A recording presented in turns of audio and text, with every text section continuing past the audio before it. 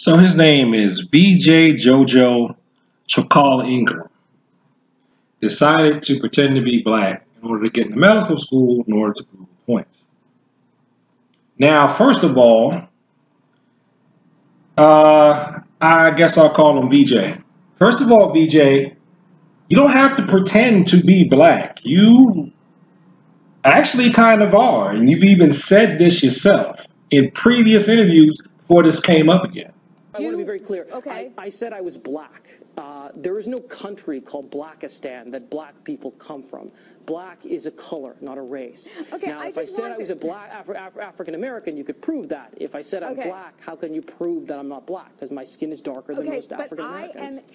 In case some people are wondering why folks would be upset about this, or would act like this, what he did, his complete lie and scam is some type of fight for truth and rightness. It's not. It will be just as offensive as if I found a way to pretend to be Asian in order to teach martial arts. That, a lot of people find that distasteful, at the very least, and rude. And I work in IT in my day job. What if I tried to pretend to be Asian to work in IT? Because that's a stereotype. And, oh, I think they get into... I think they may get jobs because they're Asian. What if I stoop to that level? That would be equally distasteful, wouldn't it? I mean, you know, my point is people are, just like I said about the singer that got caught with the person who was changing their identity.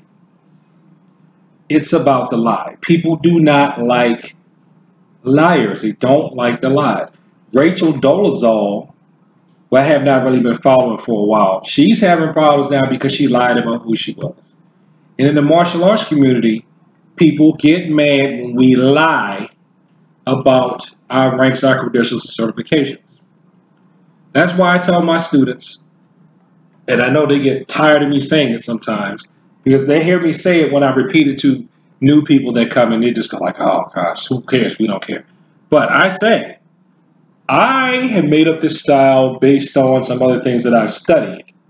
So I don't want you to think that your ranks are recognized anywhere but in this room. Do you understand that?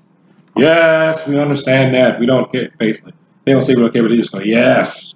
A billion times. Because I don't want to lie to you. I don't want to lie to you and make you think that someone from on high came and waved their wands and gave me this rank. The rank I have in my own system is the rank I have in my own system, and the ranks I have from other people are ranks that other people gave me. And I list it, say it, etc. But don't look at liars and act like they're proving something about affirmative action or about anything. You're not proving anything by lying. If you want to prove that affirmative action doesn't work or is poor, you look at the outcomes in the long run and say, has it really brought, XYZ people into the field who are contributing? And then you would be able to prove your truth or falsehood. But lying, it just makes you look like a liar to people who, are reasonable. People who already have preconceived biases, of course, don't care about that. And they're just going to use that to justify the preconceived biases. You're just going to end up in a YouTube video like this where I'm just going to use your lie to get views. And as a talking point for those of us who are in the martial arts community, we don't have to lie. Don't lie. Don't try to make your stuff seem like it's something that it's not. Don't try to make what you do seem like it's more, it's more important than it is. If you straight up made your style up out of thin air, just say you straight up made your style up out of thin air. If you did.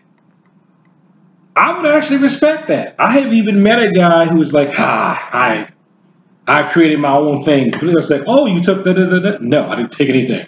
I just watched. He really just watched and watched and watched and sparred and sparred and sparred with people for about, I think he said he'd been doing that for about 10 years. He actually wasn't bad, believe it or not. He actually wasn't bad. Because I sparred with him a little bit, friendly. He actually wasn't bad. He had a nice little dragon thing going on.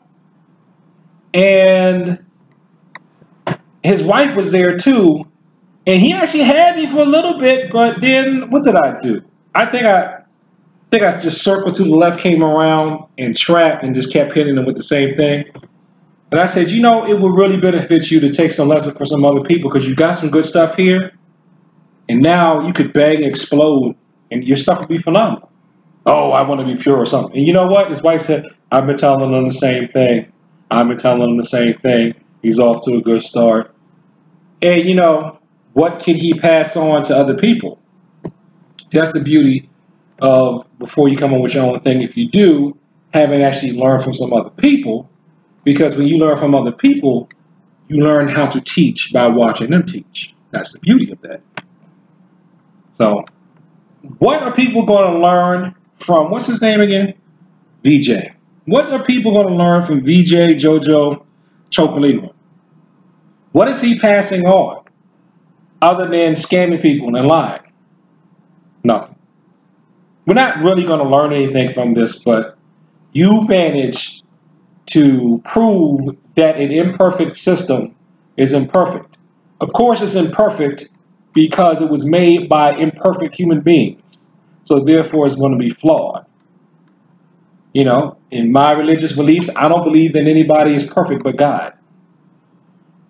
So any system designed by man is going to be imperfect. It's going to have flaws. Designed by man or designed by woman, designed by human beings, it's going to be flawed. So you're really not proving anything other than we don't live in a perfect world. You're also proving that you are insensitive and you're a bit of a jerk. And I don't like name calling. But that's really what you're doing. You're totally ignoring the plight that affirmative action is attempting to address. Oh, and it was in the Young Turks' take on this, where Vijay, they have a quote from Vijay. They don't have him saying it, but they have a quote from him where he's saying that he eventually found out that there was other things that he had to deal with when people thought that he was black. Well, I shouldn't say that he's black, because he is black, really.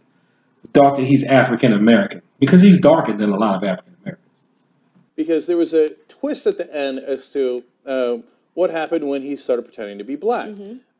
He said, not everything worked out as planned. Cops harassed me. Store clerks accused me of shoplifting.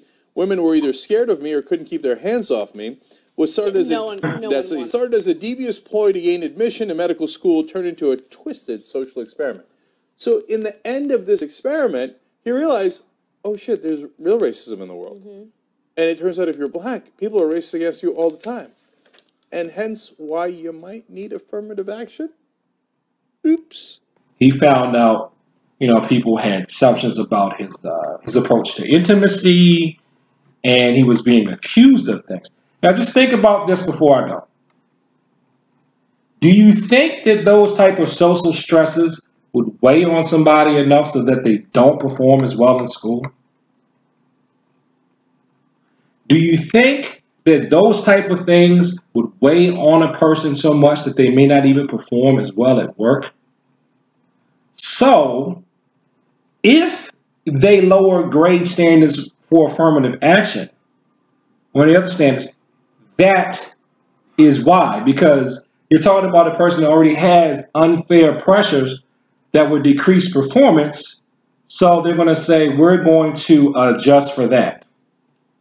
That's if they really do lower grades and other standards for affirmative action. That's why they would do it. They're trying to make it an even playing field. Unfortunately, this is the real world.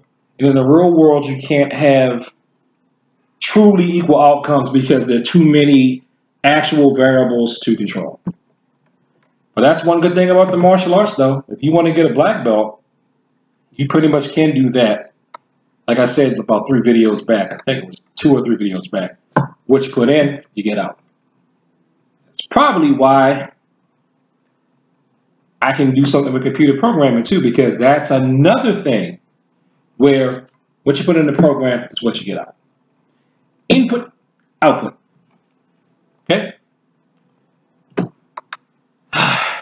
Don't go around trying to pretend to be something you're not. When you do that, people think you're weird, just like they would think I was weird if I was pretending to be Asian to promote martial arts. And I'm not even going to go into any other stereotypes because it's going to make me look racist. Okay? Just don't be something that you're not, man. Just be yourself. And if you want to fight the good fight, fight the good fight. If you want to learn anything from martial arts, VJ, if you happen to see this, Taekwondo talks about integrity. Use that. And Judo talks about mutual welfare and benefit. Use that. Instead of lying. Peace.